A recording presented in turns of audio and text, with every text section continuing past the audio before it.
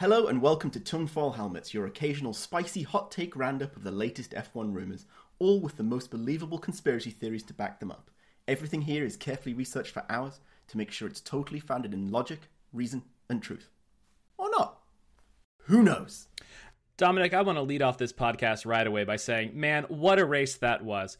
Coming out of the second rest day, Pogacar was only about 12 seconds behind Vingegaard there. It was all leaning into the time trial. And man, if you haven't gone back and watched like some of those recap videos that show side by side how much faster Vingegaard was going through the corners, yeah, he took a minute and a half out of Pogacar alone and 3 minutes out of his teammate, like in the whole field. People are suspicious of the performance, but man, when you see how quickly he's railing those corners, he got 3 seconds on Pogacar in the first corner. It was impressive to watch. Then you move on to the mountain stage. Pogacar surprisingly cracks, loses 6 minutes. Tour's wrapped up pretty much by that point. We got a couple good transitional stages going to the end. Great win by the Bora rider on the Champs. I think overall it was a fantastic Tour de France, and I'm really looking forward to Super Worlds next month with all the Worlds happening in Glasgow. It'll be great. Until the end there, I thought you might have been talking about IndyCar or possibly Le Mans, and I thought the Le Mans had already happened, but then you closed it for me at the end because one of the people you're talking about sounded like some kind of IndyCar person.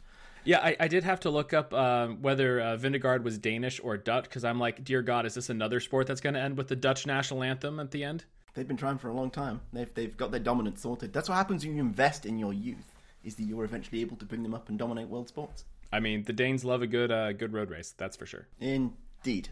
Shall we go into have we got anything right before, or did you need to talk more about the Tour de France, which I know nothing about? No, I think I'm good. I think it was a pretty good tour. I'm almost ready to resubscribe to Netflix so I can watch the Drive to Survive for the cycling world. So I'm excited about that. Unchained was very much the Drive to Survive, like the same sort of over the top dramatization of stuff. It was so great to watch. It had me equally like laughing on the edge of my seat. I look forward to attempting to watch that then. So, have we got anything right? First off, Perez misses Q3 again. No, we did not get that wrong. But barely. Sorry, did not get that right, but barely. It was close. I mean, he was P3 in Q2, wasn't he? He was, but he was 9th in Q1. Yeah, he had a shit qualifying, but I wouldn't say he barely missed Q3. We were wrong either way. The next one was Perez makes it to Q3 for the first time in 5 races. We got this one correct, but barely. You know, I think we have a good strategy here of predicting the opposites, and we're guaranteed to get one right. Indeed, but at the end of the day, we need to be aligned about our beliefs and our spicy takes that we're predicting, because otherwise what value are we adding to everybody? Everybody else can come up with those. I do think it's important to note that Perez in his post-qualifying interview said he should have been 4th, which I thought was funny, given that he was starting from 9th. It's not like there was a red flag. It's not like anything else happened. He just didn't drive fast enough. He did admit he made a mistake, and that's what cost him. Yeah, but then don't say I should have been 4th, because that you got your just desserts. And when your teammate's first, shouldn't you be second? Next item on the list, and this was mine, and I am so sad about this. Merck slides back even more, and the conclusion is no, I was wrong. But yet also, I don't think they capitalised on the weekend as much as they could have done. The exact prediction was 1 Merc behind 1 Alpine, but we'll get to that later. So I was wrong here, so never mind. Next item was McLaren continues good performance, but not as good as Silverstone. I was wrong again. They did pretty good. That was impressive. Yeah, they chucked those cars up the grid. That was impressive. I am waiting for the post-season or maybe we'll get it in the summer break where somebody does a breakdown of what, like, the behind the scenes, because I still don't accept how they went from crap to the front. Like, what was it that they've changed? Well, Fernando Alonso definitely has a thought on that, and we'll talk about that later. Okay. Next one was Ferrari does not go forward and cooks their tyres. They are behind Aston Martin in quali. One of them was behind in quali, but then the race also predicted one Ferrari ahead and one Ferrari behind the Aston Martin. That was also pretty wrong. There was some real Ferrari on Ferrari drama this weekend. We're going to get to that for sure. Oh, yeah. Ferrari gonna Ferrari. The next prediction was we would get the first driver changes get full-throated rumours. We both had the rumours and a new driver change, so that was pretty good.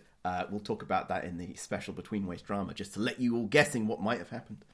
And then the last one was Danny Ric impresses at the tire test in Silverstone. And the conclusion from that, I think, was yes. He impressed so much that Christian Horner was onto helmet Marco while Daniel was still on track. Marco fired Nick DeBris and then immediately called Christian back. Like, I don't even think Daniel was out of the car before he had that AlphaTauri drive. I'm pretty sure he had it before he got in the car, based on the video that they recorded. They did a behind the scenes of the tyre test, and it was clearly filmed from the moment he was walking in the door at Silverstone that he clearly knew what was happening. I think they might have thought it was likely, but I also think like there's a lot. Danny has a big fan base, and a lot of people, including myself, were happy to see him go back to Red Bull. So I think no matter what, they were going to capitalize on, like, look, it's Danny's first time back in an F1 car since, Abu Dhabi. This is great. This is good for him. So I think that was going to happen regardless. But the fact that it was like, yeah, that Nick is out, and man, that was so unceremoniously like out. Like, AlphaTauri didn't say anything like, thanks for being a great, like, well, I guess he wasn't great at anything. Yeah, Red Bull got a Red Bull. Was that Lewis's comment in the press conference this week? I missed that. What was that? Oh, there's something on the lines of like, mid-season driver replacement, and Lewis is like, is this weird? And he's like, well, it's not for Red Bull. So we blurred straight into between race drama, which DeBris is out, which we'll talk about again when he gets fired, because I'd like to reiterate that he got fired, and Danny in. So that was pretty surprising. I was not expecting it to happen so quick. I thought mid-season summer break was going to be when we'd see it, but yeah, they threw him right in there, and I'm sure we'll talk more about it, but it definitely seems they've almost put Perez on notice, and he was definitely driving in at least free practice one like he was on notice. Yes, because going off at the first lap that you were trying, good work, Perez. Good work. Next on the list, though, in between race drama, is apparently there's a strong rumor that Marco, speaking of Red Bull, is trying to get Lando Norris to Red Bull for 2025. My comment on this is, why would you do that? Why, as Lando, would you go to the team with Max? Well, I think the bigger thing is, I think I saw rumors that Lando was going to every team in the last 2 weeks. Given the performance of the car, I think I sent you a meme at some point in time that was like the 2025 driver lineup, and every car had Lando in it. Yeah, I mean, I think that's great for Lando. Maybe he signed a contract with McLaren a little too early, if everybody seems to be wanting Lando's services. But also, I think if we were talking about this back at the start of the season, we'd be like, oh yeah, man, Lando's going to be out of McLaren. He's going to want to go be in a top car. Suddenly the Macas are coming up, and like, I think it's interesting to look at it from the perspective of Lando puts the rumors out because he would like to re-up his contract yet again for even more money. Sure. Because if you're Zach Brown and you're collecting drivers, you don't want to lose one. You need to make sure you've got them all. Yeah, it's a Pokemon game for Zach. Indeed. Next big bit of big news, and this is probably the most groundbreaking news that's going to shake the world. Apparently Shakira has broken up with Lewis because she apparently is dating somebody else, which would explain, like, it finally got to Lewis today in the race, and that's just why his race was not what it should have been. He's emotionally distraught. I do want to think his whiny radio messages were a little bit more monotoned today than normal. They were a little bit more, Bono, my tires, they're not as good. He must have had a talking to from Toto after his whining last week, 2 weeks ago. And last but not least, this one might be longer, might be short, but I've got a spicy hot take about some news. Latifi came out and basically admitted that driving race cars was nothing but a hobby, because he's going to go and do an MBA. I think it's important to take away that the key fact here that we should not lose sight of, that actually Latifi may have been the most important F1 driver of the last 10 years. Not the best, but important. I will not say important. Influential. Oh, I will subscribe to that. Yes, he is the most influential driver of the last 10 years. Yeah, I think you're 100% correct. Nobody put their finger on races as much as Nicholas Latifi did. Indeed. Those scales with that little finger of his, they were changed. It changed the course of F1 history. I mean, how many safety cars brought out that had different strategy changes?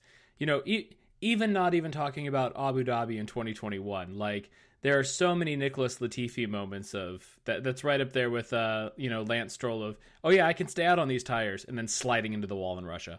Like, so many Nicholas Latifi moments like that. And Yeah, I mean, MBA from London Business School. Maybe he's going on the Toto Wolff track of I can't be a good racer. I'm going to own my own team. Maybe. It's interesting to reflect that Alonso is the chaos machine in F1, but only for driver seats. Like, he's usually not a chaos machine on the track. But Latifi played that same role as the chaos machine that gave us exciting F1. And that's why this season hasn't been as exciting, because we no longer have Latifi. Oh, man, just think of a world in like 10, 15 years' time where Fernando Alonso is like the Helmut Marko character and Latifi is the Toto Wolff character, and they like team up together. Oh. That would be glorious. I mean, well, Niki Lauda was kind of doing that. Maybe I shouldn't say Helmut Marko. Maybe I should say Niki Lauda. I could subscribe to that, and he will buy Williams off the private investment firm, because then he'll convince his dad it's a tax write-off. There you go. Shall we do our occasional segment about does blank have a job? Well, some of them don't, so I think we definitely should. They don't. Yes. I'm gonna come straight out here, and I would like to point out that we had previously discussed putting Mr. Debris at the bottom, because it was clearly he was going to get fired at some point. But what was the point in keep talking about him? I had preemptively moved him to the bottom because of that. But then I moved him to the top because there were strong rumours that he was about to get fired. And then he did. And so Nick, not here to joke around Debris, in fact was joking around and no longer has a driver now. Did you see Yuki's comments about Debris? That he was a good driver? No, that apparently he was giving like Niki Lauda in Rush style feedback and debriefs of like, oh yes, the left side of the front wing is clearly what's slowing the car down. And Yuki was just like really taken aback by this. And I'm wondering if he was just full of crap. Very interesting. It's an easy way for someone, what's the phrase? Bad workman blames his tools. And maybe that's what he was trying to do. He was projecting that his front left, e.g. his braking foot, was broken and needed some extra work. Well, thinking back to the movie Rush, Niki Lauda talking about that in real life is when Niki told old man Ferrari how shitty his Ferrari was. Ferrari said, "What do you need to do to fix it? And how much faster will you go if I fix it?"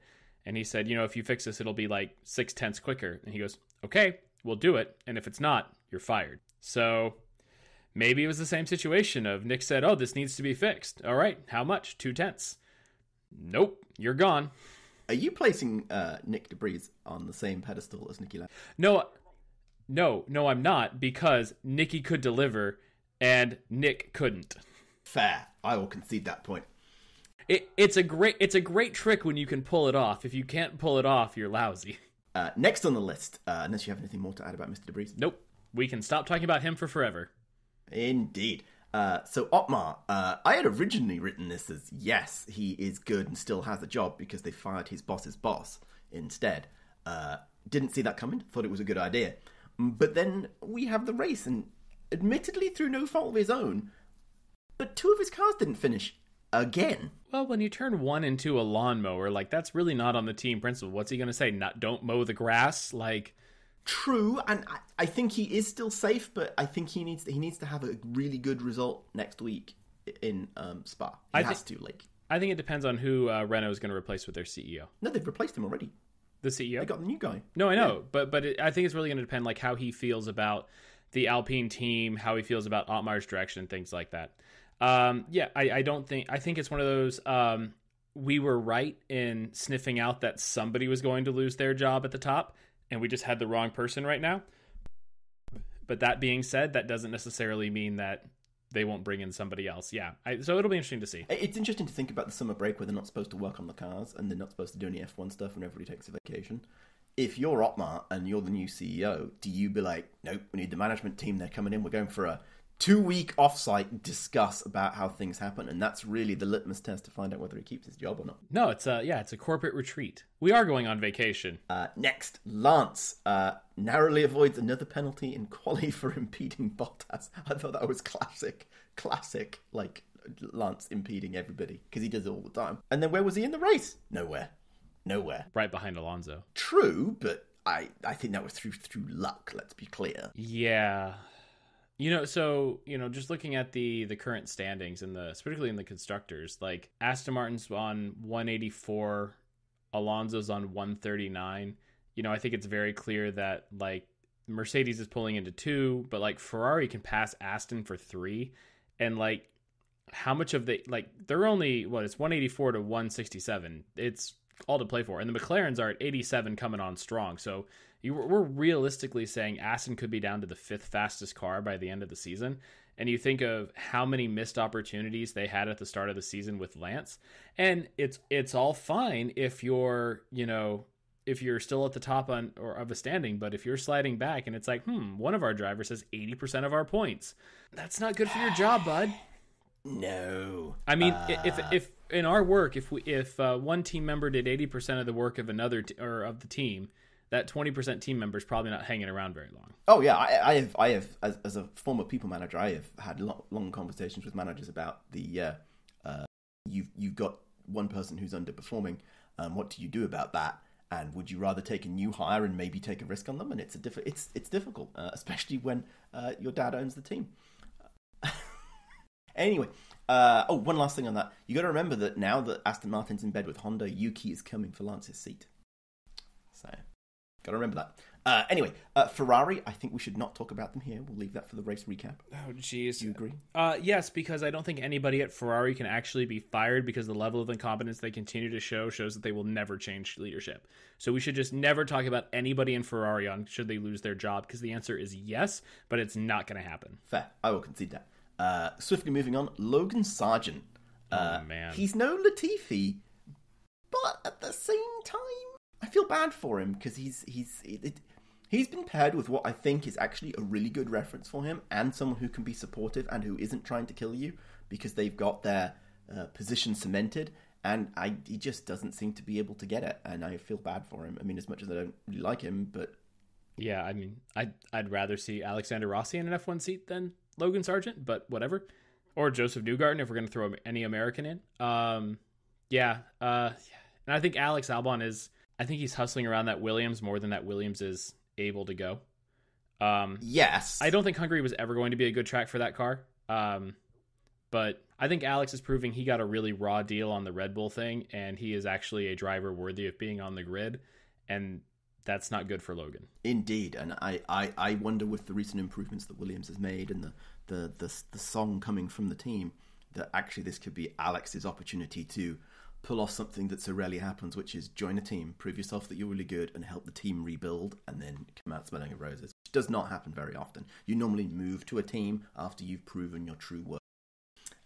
Next on the list, Perez. After that qualifying debacle, hell no. I think I may have left that in from the last time. It wasn't that bad at qualifying. I think it was still a debacle. I think it was still a debacle though, because he should not be in P9. No, he shouldn't. He really, really, really shouldn't. Yeah, we'll talk. We can mention a little bit in quali, but Red Bull clearly said they had set their car up for the race, not qualifying, because apparently at Hungary, that's a very big track of they're a little bit different setups. So they could have just gave up on us. They know their car is so fast, they just didn't care about quali and set it up totally for the race. That can forgive Perez a little bit, but no, you need to be up there, bud. There is another level here that I think could be dangerous for Perez. Red Bull is clearly going to be running against the cost cap with all the extra sandwiches and pies that they've been buying. And he crashed that car pretty bad in FP1. There is meaningful amount of dollars in that. I haven't looked at the World Destructors Championship, but that's an impact on the budget that should not be underestimated.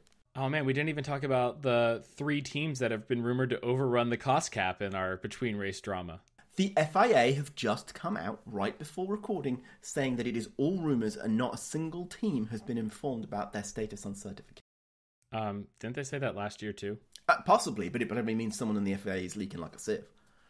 Oh no, a massive organization like that having leaks? I'm surprised. It's very shocking.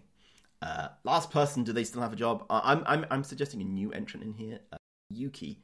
Not because he's been doing particularly bad, but now he's got the risk that he's got a benchmark to drive against, and I will talk about Mr. Ricciardo's race performance shortly. But I do think that is definitely should be on the watch list for Yuki. I think it really depends on what happens in the next few races or not. Yeah, I don't think sadly Yuki's ever going to get promoted to the main Red Bull seat. I think you're much more likely to see Perez hang on to it for a while or it go to Danny Ric. That being said, I think maybe Yuki could be a great person to either replace Lance, or maybe Williams becomes the wayward home for former Red Bull drivers who are desperate to reprove themselves. Could be, especially if he loses the seat this year because Red Bull want to put Liam Lawson in the seat, and then Logan Sargent gets kicked out, maybe that's what Williams ends up doing. They sign a second deal with Honda, the second car company for the Honda. You know, Liam Lawson and Daniel Ricciardo would not be a bad 2024 pairing for AlphaTauri. No, it would be really interesting. That would be really good for Liam because he's got a very good driver across from him to kind of learn from, mentor a little bit, and I think that would be a very good fit. That's not a very tinfoil helmets-y take, but I think it would be a very good fit. Like if I'm Helmut Marko, I'd do that. Should we go into quali recap? Absolutely. I will say I did watch quali with the sound off, so I'm not entirely sure of everything that happened, but I did watch quali. I did not listen to quali, I watched quali. I don't think you missed very much by not listening to it. Well, George just like P18 George, come on, man. That was really bad, and he tried to blame the team afterwards, and I understand that the team had a significant component in maybe putting him making it harder for him to capitalize. But if you watch closely, there was a number of replays they showed of this. He basically lets everybody go past and doesn't, like, he's on the penultimate, he's on the last corner to turn up to go for a full run, and he just lets everybody go past. Not like he wasn't paying attention. He's like, oh, I don't want to hit anybody, which he is very good at, and then just didn't get the momentum, and he screwed it up. So I think, yes, the team is partially at fault, but also I think George really should have capitalized on that.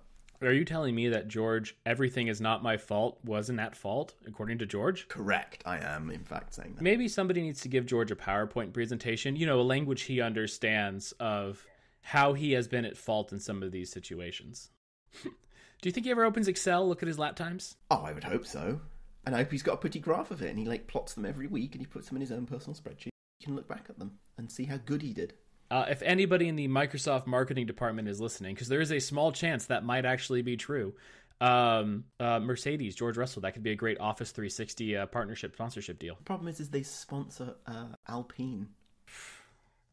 No comment. All right. Ferrari on Ferrari drama. Just think that, do they pay for that, or does Alpine pay them for that? Like, how does that go? I don't know. At this point, I feel like just some free Office 365 subscriptions. Yeah. Anyway, Ferrari on Ferrari drama. I do remember this, but I can't remember the specifics. So it was touch and go with both Charles and Carlos of who was going to be P10 and who was going to be P11. So one of them kicked the other out. I remember that now, and they were like, are we going to do this? And then they just Ferrari'd it because they've got a number one driver and a number two driver, and Carlos is not the number one driver. We've mentioned it. Perez, like, kind of skating through, and then, he was actually looking okay at the top of the timing sheets in Q1 and Q2, and then Q3 comes and he's 9th. It was interesting. They kept talking about his on the commentating that you did not hear, that he always goes early in each of the sessions, and I actually don't remember that he really does that. He's only been doing it recently when he's been screwing up. Yeah. So if you're screwing up, let's let the tires cool down for 2 minutes before the light goes green. Yeah, good plan. I like it. That's a good strategy. That's a galaxy brain strategy. Hey, but both of the Alphas made it into Q3. That was pretty cool. They did, and Guan Yu Zhou made it to P5, which was actually really pretty good. I've been reflecting on the quali and trying to work out whether cars improved, e.g. it was a track that suited the Alpha, which I think was plausible, but I think the tyre allocation, which you've got a point about somewhere else, I think it created the jeopardy situation that you get with a drying track in qualifying, so where it's wet and then the track changes and it's like it's the last one through wins, and I think that's really what happened. I think it was the Mercedes or the McLarens were very impressive because, like, you think Silverstone is a very different sort of race circuit than Hungary, and the fact that they were able to take it to the Red Bulls, specifically one Red Bull, 2 weekends in a row on very different tracks, I think is very telling that their upgrades are working very well. Yes, and it was with confidence. It was not luck. They did it, they executed it, and they were pretty successful. What did you think of the alternate tire allocation qualifying? The right way for me to say this is, I think it's fine, and it will take time for teams to adjust. But at this track, as I just said, I think it created a drying track situation, and I don't like those because it messes everything up, and it's not really predictable. And it's not that I want it to be predictable, but I want the performance to be representative of the capabilities of the team and the driver. And what happens is it just puts a random number generator in to mix it up, and you don't really know who's doing what anymore. All right, so yeah, I guess the Alphas kind of ended up out of place, but that's about it. Everybody else was kind of where they should have been. Was Lewis supposed to be on pole? I think So there was a comment made during the race, I think by Martin Brundle, of essentially that was not Mercedes as a pole lap kind of setting car. That was a Lewis Hamilton pole lap. I would agree with that. And given he has 9 poles at Hungary, more than any driver at Hungary, more than any driver on any track, that is a track that he knows how to hook up. He knows very well. And I think it's a totally deserving Lewis Hamilton on pole. It was great to see, but I think that was a Lewis Hamilton pole lap, not a Mercedes pole lap. I will subscribe to that. I am disappointed that, to preview the race recap, that he didn't capitalize on that, but I don't think it's as technically disappointing as it turned out to be. Well, let's go into the race recap. Lewis led for 50 meters. My take here is that I think Lewis misjudged his whole race strat. I saw some post-race interviews that I read just before we started recording, where he talked about the simulations and his expectations were no. He did not think he could get higher than third, but would like to have been fighting for it. So maybe I'm being overly harsh, but he made a choice to defend against Max into basically the first corner, and I think that was a mistake. He should have just let Max go straight past him, set his car up for a position, and then maintain second. I don't know whether he would have maintained for the whole race. I think you could also see a little bit of this later in the race when it was Perez, Piastri, Norris, Verstappen. It was Perez, Hamilton, Piastri, Norris, and Verstappen. And Perez was coming right up behind him and eating his time, and he kept trying to defend against Perez, slowing him down from Piastri. He should have let Perez go straight through because he knew he wasn't going to be able to successfully defend, and then followed Perez all the way through. It would have meant he could have possibly Perez could have got Norris, and then he would have been able to follow behind and end up in third.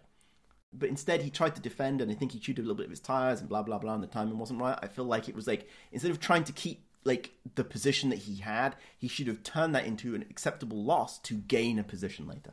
But who am I as a F1 driving strategist?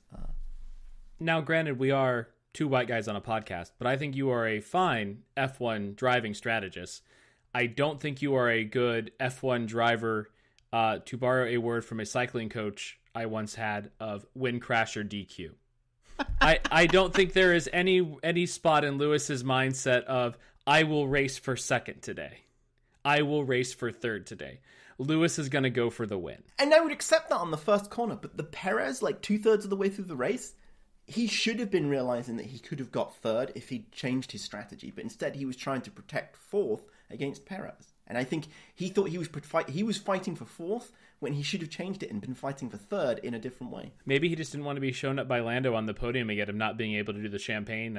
And yeah, he did that. That was very weak sauce last week. He looked so disappointed when he just smashed it on the thing and nothing happened. This happens to people all the time. I'm sure if he was still working with Angela, she would have brought 20 bottles of champagne around, and just Lewis would have been like, again, another, and practicing all week to be ready to do it. Exactly. Maybe it's because he wasn't expecting to be on the podium and he didn't practice. There you go. He didn't have time to practice, so he went for fourth. But yeah. I like that. Decided to get fourth so he didn't have a champagne problem. Yeah. George had a decent drive through the field. He did. He ended up what? P6? That's not bad for starting 18th. Yeah, it was pretty good. Apparently, the other headline I saw right before this was apparently he beat his simulations. The simulations that Mercedes had run had showed that he would not make it that high. So he's faster than Mick Schumacher, huh? Exactly. That's what we can take away from that. You've got some other comments here about the Mercedes, about it not running in the heat. Oh yeah, it was a warm day. It was 53°C? Something like that. But then it ran out of fuel. As the fuel load lowered, both of those cars, boom, they were on the game. They were making great progress against the Red Bulls. Well, yeah, when you're lighter, you're not putting as much energy through the tires and the brakes. Indeed, but it was interesting that it was so stark. He was barely keeping up, and then suddenly it was I'm dropping a second lap. It's great. I think that explains a lot about the qualifying performance, because they would have fueled it lightly.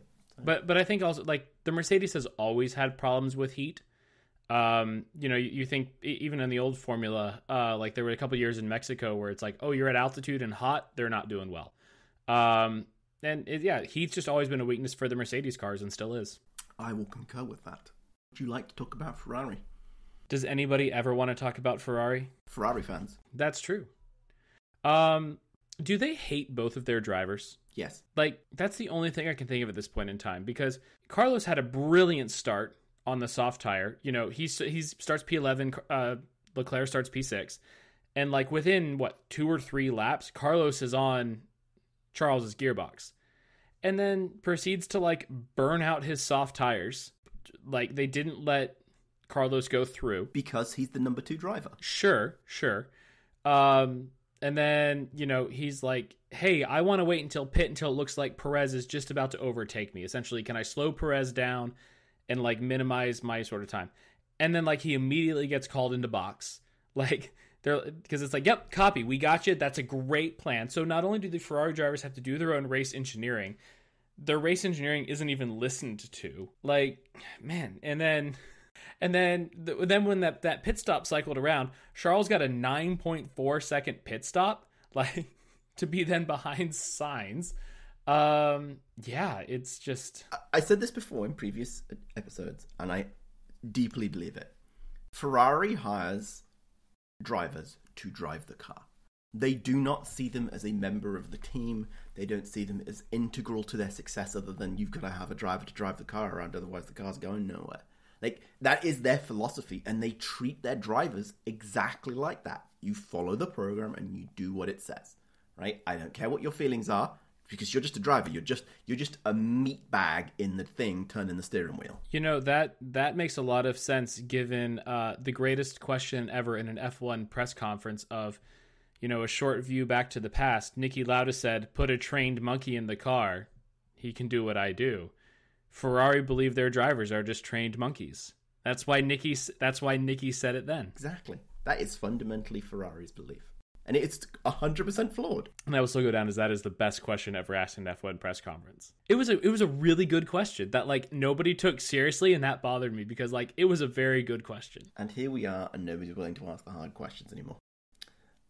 I did take away one upside from Ferrari's inability to do the right thing. It teaches Ferrari drivers to be strategists, because they have to make the strategy up as they go along. And it teaches them, because they have to try really hard. You can't just YOLO it. You have to think really hard. Which means that when they eventually leave Ferrari, if they ever get to another good team, they're like an amazing driver. Like, they are the driver you want, because they've got strategy in their head. They don't have to deal with adverse situations. It's amazing. But nobody ever leaves Ferrari and goes anywhere else. They'll leave Ferrari and give up, because they've been broken. They're great at those behavioral questions of, tell me about a time when you faced you faced adversity and overcame it. I'm sorry, that's beautiful. I love that. That's fantastic. Well, when I was a driver for Ferrari. Yeah, I have many situations. What was the most difficult time in your career as an F1 driver? My entire time at Ferrari. Tell me about a time you had a conflict with leadership and how you resolved it. A time? I was in conflict the entire duration. There was no other time. Like this race weekend or any race weekend? Exactly. You want to talk about Alpine? Sure. I think we should be... Yeah, we got to be very brief about this, because I don't want to spend more time talking about Alpine than they spent in the race. Yeah. Gasly decided he wanted to mow the grass, and...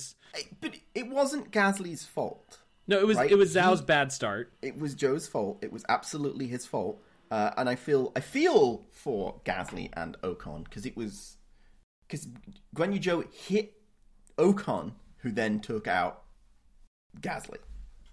And Ricciardo got tangled up in that. And moving along.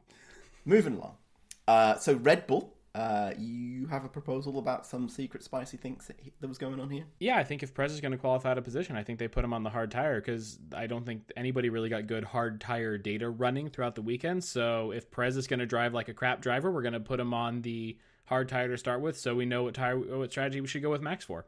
Because he's going to win stuff, and whatever Perez does is a bonus at this point. So until your qualifying position improves, the beatings with crappy tires to test it out for Max will continue. I mean, Max is still leading the Drivers' Championship, or the Constructors' Championship, on his own. It's still close, isn't it, though? It's close. 281 to 223. It's two. Oh, yeah, it's 2 race wins. Close. So if Max decides he wants a vacation, it's not a problem.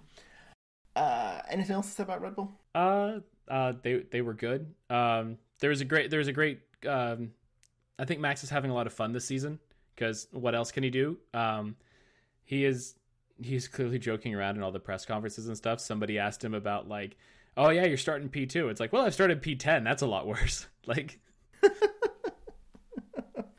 he also went and put in a banger fastest lap in the race. Like, it was 2 seconds faster than the next close. Yeah, and then I believe the commentary was, now how are Red Bull going to keep him entertained for the next 20 laps? I will say, if you take Max out of this championship, it's a really great championship because now you got Mercedes and McLaren coming up. You have Aston Martin falling back through the field. Ferrari are doing Ferrari things. Yeah, if you take Max out, this is a brilliant season. Yes, I would agree with that. And everybody's closed up. Oh, yeah. Yeah. Should talk about McLaren? The upgrades are working. Good. The drivers are working. Yeah. Team's working 2-second pit stop. That's pretty good. Yeah.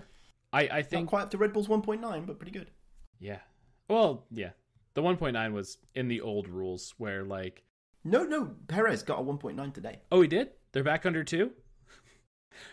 Amazing to think how quick they'd be if the FIA didn't put that rule in place about like safe pit stops. So they'd be down to like 1.5. That would be very impressive. I will say that we talked about it last week, but I think it's true. Merck need to spend time on their pits. They have to get those back. They need to get them under sub 2.2 really, and they need to be close to like 2.1. They really need to fix that. But they've never been good at the pit stops. They've always been like, it's always been like 2.8, and we're just not going to screw up. We're not going to lose time. And I think the problem is they are losing time because of that. Yeah, definitely. But like going back to the old formula, it was Mercedes was so dominant. It was, we just don't want like the 10-second stop. And Red Bull was looking for every advantage of like, if we can take half a second out of them, like that could be big on an undercut situation. And yeah, and I think it's bleeding over to the fact of Mercedes just has slow pit stops, and they're still in this like 2.8 is fine. It's not bad. It's not good. It's fine. And Red Bull just takes so much pride in, we are going to get these cars in and out. And it plays into Merck's strategy. If you watched in the race, they just left Lewis hanging out at the front in P2 forever on the side. I understand some of the reasons why, but I'm like, safety car window. And I know that safety cars could happen, but like I feel like they were making some poor choices. Again, because I think they think that the car... that it's not that they think the car is a great car, it's that their mentality is still dictated by 7 years of success. We can only hope that Red Bull ends up falling into the same trap in 2027. I would say that like it might be the case of what am I thinking? I forget. It might just be the case of... Okay, no, I really lost that thought. I will say, though, it is interesting that I believe Perez tends to have faster pit stops than Max. I think for almost the same reason. Like, Perez is hovering right around, like, 2.0.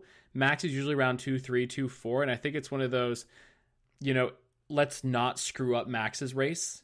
Like, we need to gain time with Perez, but we just need to let Max, if we're a tenth slower, that's as long as we get it right. Especially when you're 20 seconds in front.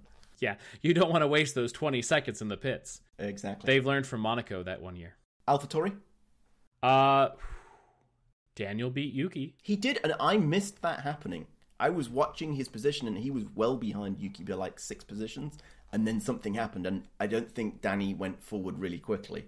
I don't think so anyway. I think he did an alternate tire strategy that just started to work out. Yes, he pitted. His last pit stop came early, and I think that allowed him to drive faster in clean air. And then when everybody else did their second pit stop, he then moved up. He kind of got thrown out of position, like because he was caught up behind the Alpines going exploring at the end of turn 1. Indeed, I thought his race was over at that point. Yeah, I can't believe he escaped that without any damage. Yeah, I was surprised. It looked like he had hit, like his front wing definitely got a twang, but apparently nothing fell off. Yeah, which was Oscar Piastri's comment, apparently, because he got his front wing dinged at some point, and he was blaming he had car damage. I'm not sure I believe that.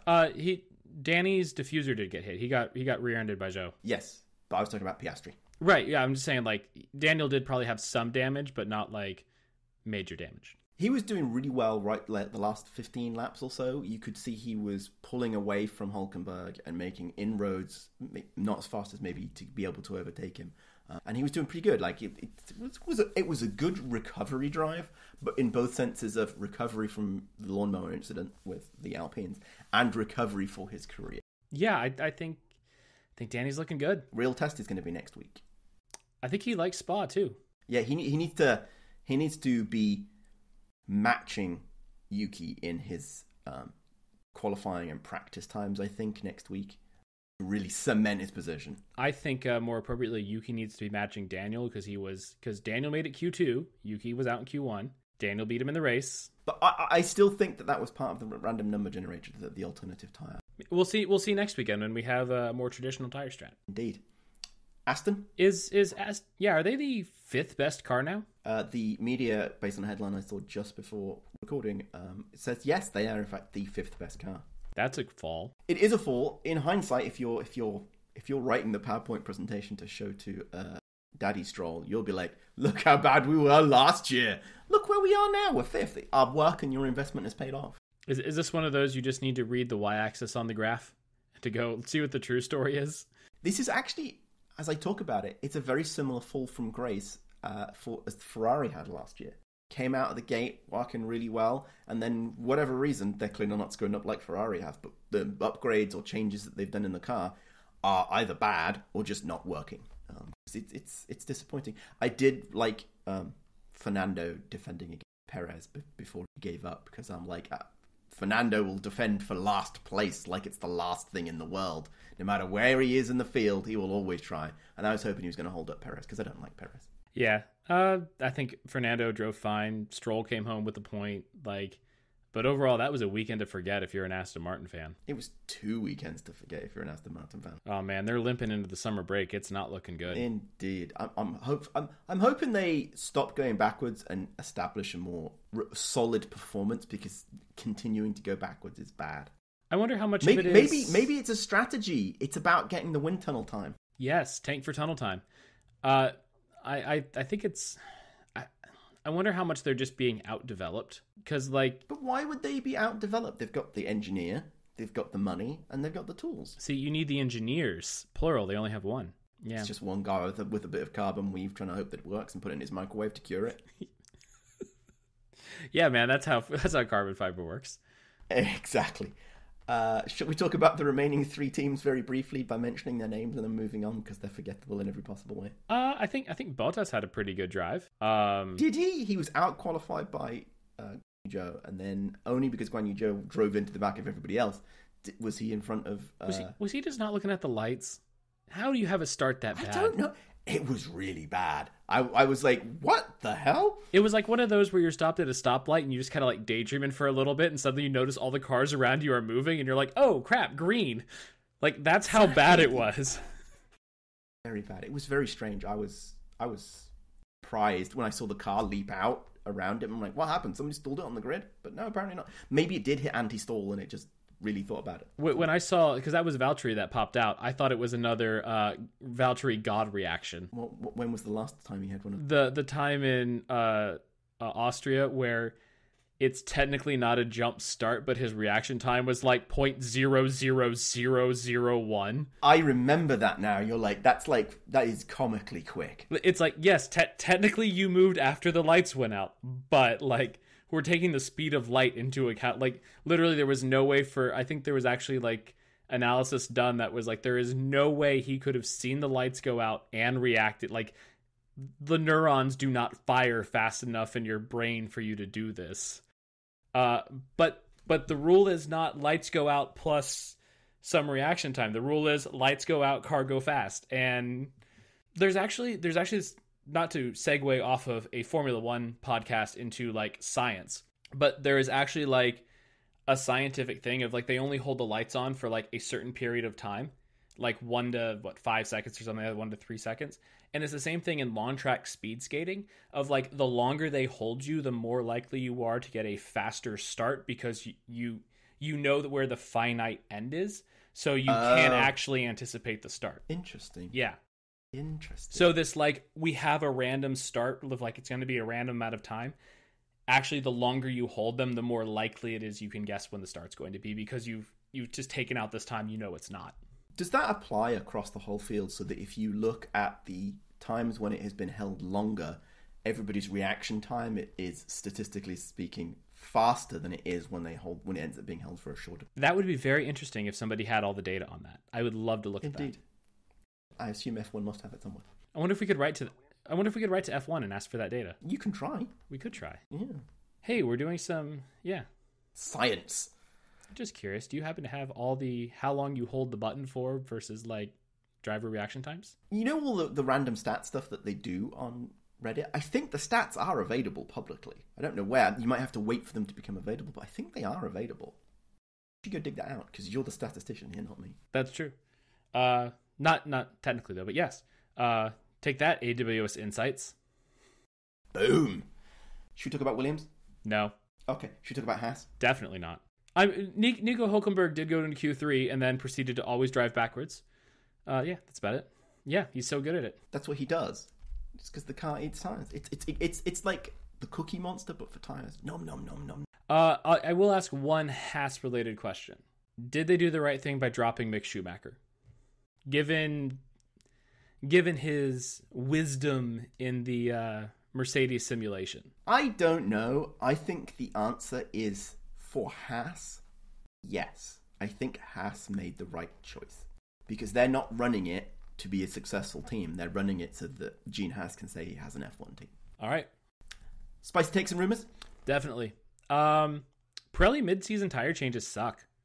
I think they've unintentionally... Alonso was saying that he thinks it's nuked for, Red Bull and Aston. It nuked Red Bull. He is watching the same motorsport we are, right? He said it after quali. So I think in terms of quali, yes, it did nuke Red Bull. But we also talked about Red Bull set up their car for the race, not quali. But I think it is possible it nuked Aston. Because if you're given these tires in preseason testing, you can collect loads of data on how these tires run, how they adapt to your car. You develop a tire model for your data, your statistical analysis, your CFD models, everything like that. And then they go and change the tires on you mid-season, and you don't get like a tire testing day to like truly run and explore all the tires to see where the changes are, because that was not the point of the Pirelli tire test on the Tuesday after Silverstone. If you don't have that sort of mid-season test, like you could find out that you're developing the car in a direction that is not going to pan out well with these tires, and you're not going to know until you show up to the race weekend. The problem with his assertion there is that it seems like Aston Martin is the only team that's really been... Yeah, but I don't know. There was a couple years ago, I think maybe 2018, where they changed the layup mid-season to like a thinner tire, and it like brought the Mercs even more alive. And I don't disagree with the sentiment, and I also don't disagree with the feeling that maybe they shouldn't be changing the compounds mid-season. But I'm not sure I'm willing to go with, did they screw it yet? I accept your spicy take, but I'm not willing to subscribe. Yeah, I don't think it's great for... It's very interesting given that you had the FIA president, Mohammed... What's his name? I don't want to get the wrong one. We'll just call him by his actual first name, which is Mohammed. And I just don't want to say the wrong surname, because one of them's a crown prince of Saudi Arabia and one of them's a FIA president, so we'll just stick with that. No comment. But he was saying, it's not the FIA's job to try to pin back one team. And I think that's very much true, but this is like an interesting loophole of like, yes, we are not going to change the rules to pin back Red Bull, but if Pirelli was to change the tires a little bit, like... I'm not going to object. Yeah. We didn't change the rules. Yeah, I think it's difficult to make that call yet. I think we've had two qualifying sessions that have been mixed up, separate from the compound. We had the drying track in Silverstone, and we had the alternative tire allocation this week, and I think that just confuses the situation. But we did ask the question of like, has McLaren just really nailed the upgrades, because their performance has also coincided exactly with Pirelli bringing the new tires. Oh, now that's an interesting spicy take. I will subscribe to that. That McLaren actually didn't really improve their car, but the car works better with those tires. That would also fit with the fact that the McLaren lost its performance towards the end of the race today. Yeah, I do think McLaren improved their car, but I think it's also one of those things like they improved their car, and the tire changes that came in, it just like it turned it into a rocket ship. Because how do you go from like what they were like 17, 6, they were the back of the grid to now suddenly the front of the grid? Like that is just not heard of in the modern F1 stuff. Even like before the budget cap of like, you had unlimited tunnel testing time, you had unlimited budget. Nobody was jumping suddenly like half the grid up, or the whole grid up. Here is a real spicy take. I love when we tee off of each other. Okay, this is a brilliant spicy take. The reason James Key was fired was not because of his lack of performance to develop the car. It's because it's Spygate 2.0, and they found out he'd stolen information / been slipped information from Red Bull, because that's where he came from, and that's why they got rid of him lickety-split as part of a backroom deal with the FIA. I could see that. There you go. Let's see what happens. Is he by any chance now working for Pirelli? No, he is going to work for Sauber. That would be perfect, though, if now we ended up at Pirelli and was like backdooring information to McLaren there. Indeed, that'd be very suspicious. We'd really have the full gambit of craziness. The next spicy hot take: Daniel Ricciardo and Pierre Gasly are the same.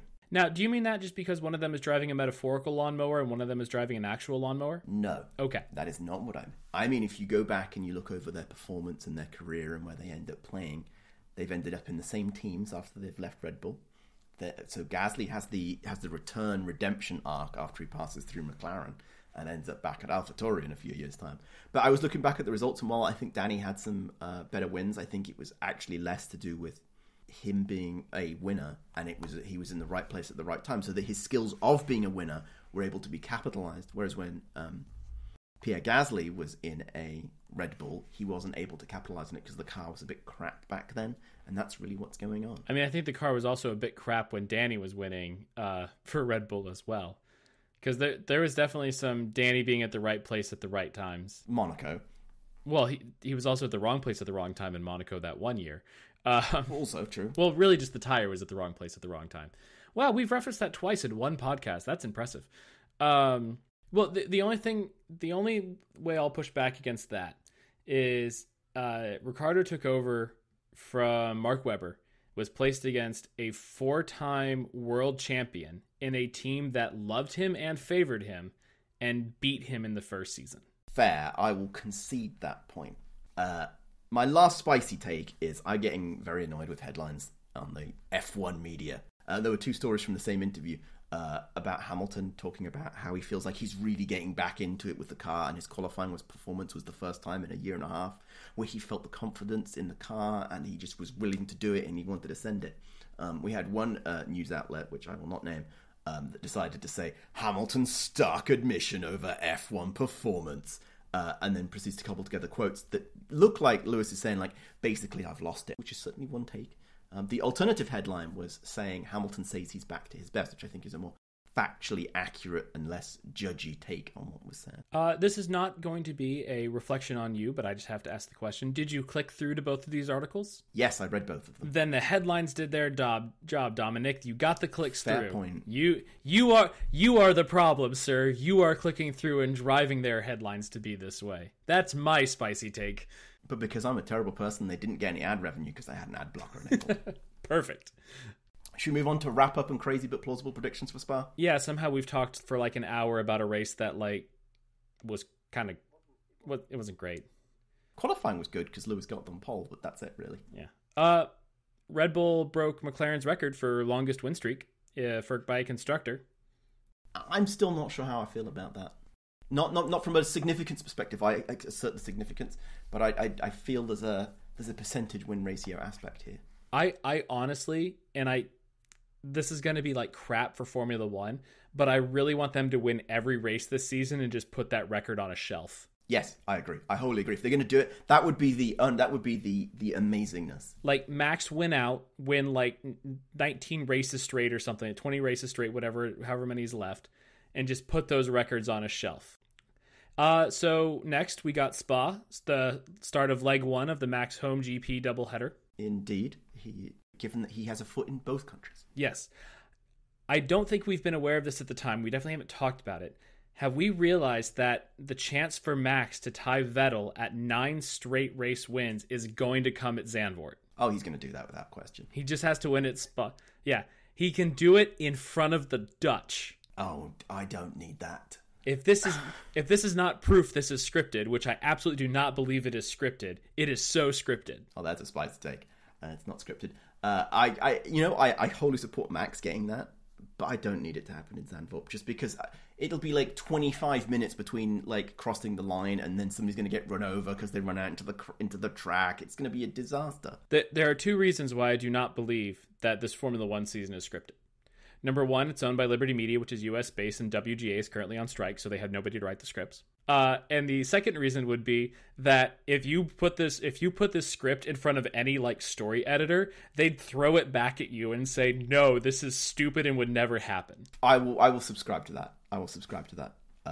Unless, of course, you think about it from the perspective of scripted, meaning it was predefined and then it was listed, in which case Red Bull, the drinks company, needs really good marketing, so they just bought the whole season. And Liberty Media's profits will be through the roof, not because they've sold all the rights to a bunch of people, but because they got a bunch of back-on money from Red Bull. I still really hope that the Red Bull cost cap issue was the wholesale cost of Red Bull versus the retail cost of Red Bull. As somebody who works in a large company, I do wonder whether there was an aspect of funny money there. I wholly subscribe to that, which is like, well, we're gonna budget it at retail, but we're actually only gonna pay wholesale, and now it's all we disagree with that, blah blah blah, etc. Back when that was all happening, somebody did like the math and worked it out to like it was only like 2 or 3 Red Bulls per employee per day.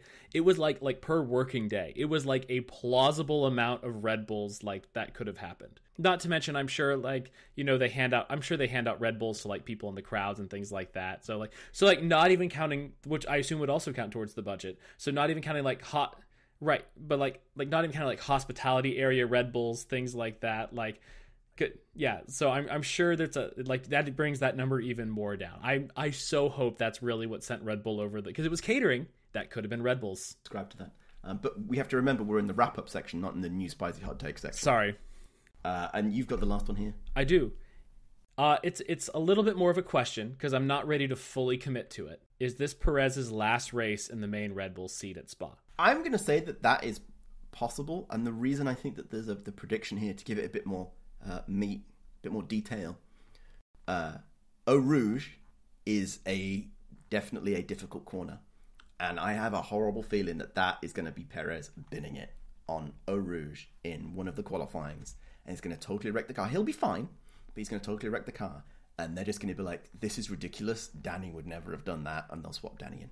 I think it really will come down to how well he does at Spa. Because I think he saved himself a little bit today in Hungary by getting on the podium. But if he like qualifies well at Spa and decides to go wheeled and with Max up a Rouge and takes out Max from pole on like going for like his 8th win in a row, and like they do like a Spain 2016 and take each other out, Perez is done. I don't think he's back in the car because like Max has got to complete all the side quests, and this is a side quest, and he's ruining the side quest. And it makes it he'd have to restart he could still do it this season, but he's gonna have to restart from ground zero. I think it's also important to remember, and I keep forgetting about this, Red Bull drivers are not contracted with Red Bull the team or AlphaTauri the team. They're contracted to Red Bull Racing something. And so moving the drivers between teams is not a breach of their contract. Yes. So Perez could be contracted till the end of 2024, but he could be knocked down to AlphaTauri, which would then maybe make him quit. Well, not to mention, Ricciardo is supposed to be driving a McLaren this year. He was contracted to drive a McLaren this year. Indeed. But Red Bull would like to respond and say that they are matching the contractual terms. And therefore, even if they bump him down, they're still respecting the contractual terms. And they don't have to buy him out. Absolutely. I'm just saying, like, you know, weird things have happened to where, like, just because a driver is under contract until 2024 does not mean they are going to be in that seat. I will subscribe to that. Anything else you want to talk? Yeah. Anything you want to talk about? I'm good. So we're waiting for your feedback. Always. We are always waiting for it. Write into feedback@tinfoilhelmets.com and let us know your conspiracies, feedback, and wants.